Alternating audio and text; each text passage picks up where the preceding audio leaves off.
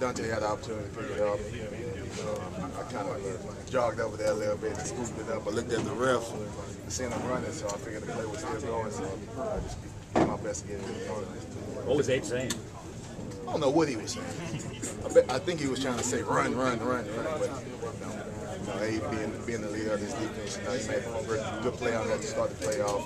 I was able to capitalize on it, take it in the end zone, and score for the team. Did it feel like time kind of froze for a minute or a second? No, not at all. I felt like it was kind of like a slow action play. I didn't think everybody thought the ball was still alive, but I guess it was just a heads-up play.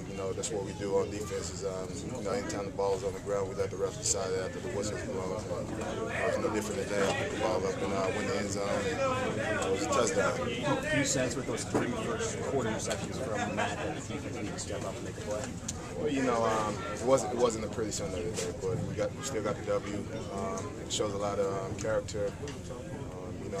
Faced a lot of adversity in it throughout the game, but we were able to overcome it and still get the W. Why are you guys playing such close games here? Think about it. One of them has been a nail biter. Well, we had a close one last week on the road, but I don't know what it is. As long as we get the W, it don't matter to me if we win by 1 point. It's the NFL. Teams coming here ready to play. They know what type of team we are when we're at home, especially. And I think those guys will be ready when they come into the dome.